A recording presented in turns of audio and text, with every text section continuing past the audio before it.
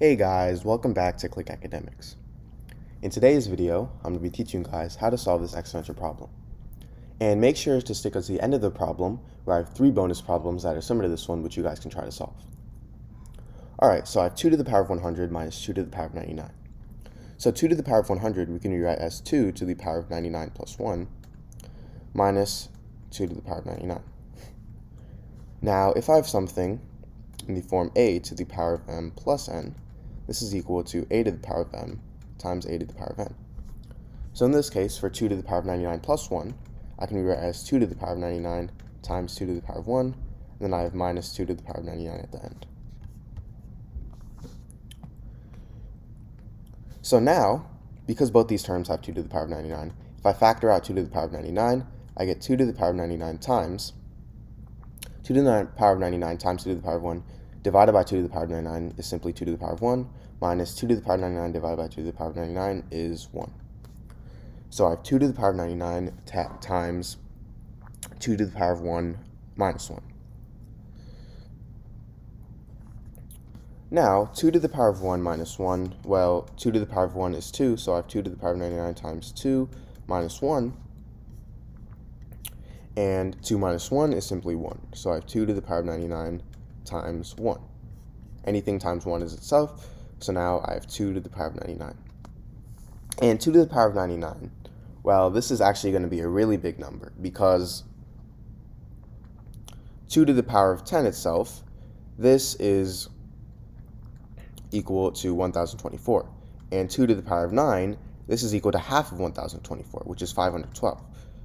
So every time a new power of 2 comes, it's going to be double of the previous power.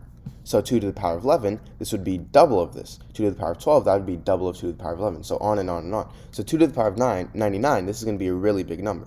So that's why this is the most that I can actually simplify 2 to the power of 99. Right, so I have 7 to the power of 100 minus 7 to the power of 97. Now 100 here, this is equal to 97 plus 3. So now I have 7 to the power of 97 plus 3 minus 7 to the power of 97. Now, if I have something in the form a to the power of m plus n, this is equal to a to the power of m times a to the power of n. So 7 to the power of 97 plus 3, that's going to equal 7 to the power of 97 times 7 to the power of 3. Now I have this minus 7 to the power of 97. Now from here, if I factor out 7 to the power of 97, I get 7 to the power of 97 times, now 7 to the power of 97 times 7 to the power of 3 divided by 7 to the power of 97 is simply just 7 to the power of 3, minus 7 to the power of 97 divided by 7 to the power of 97 is 1. So now I have 7 to the power of 97 times 7 to the power of 3 minus 1. Now this is equal to, well, first let's solve for 7 to the power of 3. 7 to the power of 3, this is equal to 7 times 7 times 7, or 7 multiplied by itself 3 times. Now 7 times 7 is 49, so now I have 49 times 7, and 49 times 7 is 343. So now I have 7 to the power of 97 times 343 minus 1. 343 minus 1 is 342, so I have 7 to the power of 97 times 342. And this is actually my final answer, so 7 to the power of 97 times 342. So I have 500 squared minus 499 squared. Now 499, this is equal to 500 minus 1. So now if I replace 499 with 500 minus 1, I get 500 squared minus 500 minus 1 squared.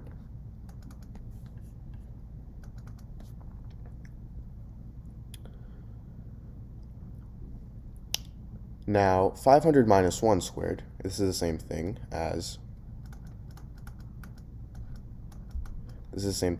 500 minus 1 times 500 minus 1. So now I have 500 squared minus 500 minus 500 plus 1.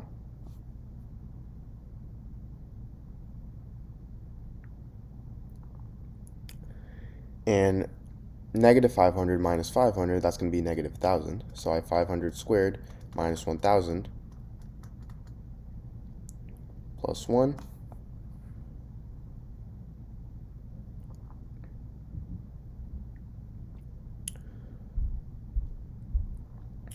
And now that we've simplified this, we can add in our 500 squared now.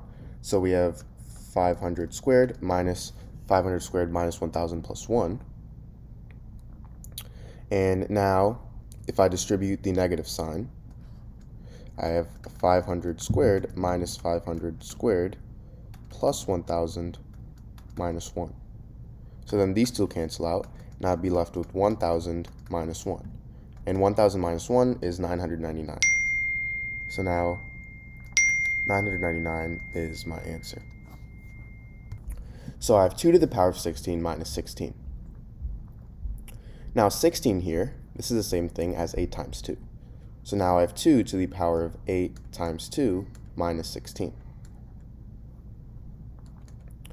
Now 8 times 2, well, first off, if I have something in the form a to the power of m times n, this is equal to a to the power of m to the power of n.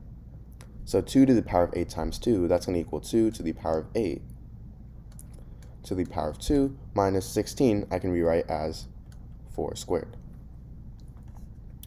Now, if I have something in the form a squared minus b squared, this is equal to a plus b times a minus b. So 2 to the power of 8 squared minus 4 squared. In this case, a is equal to 2 to the power of 8 and b is equal to 4. So now I have 2 to the power of 8 plus 4 times 2 to the power of 8 minus 4.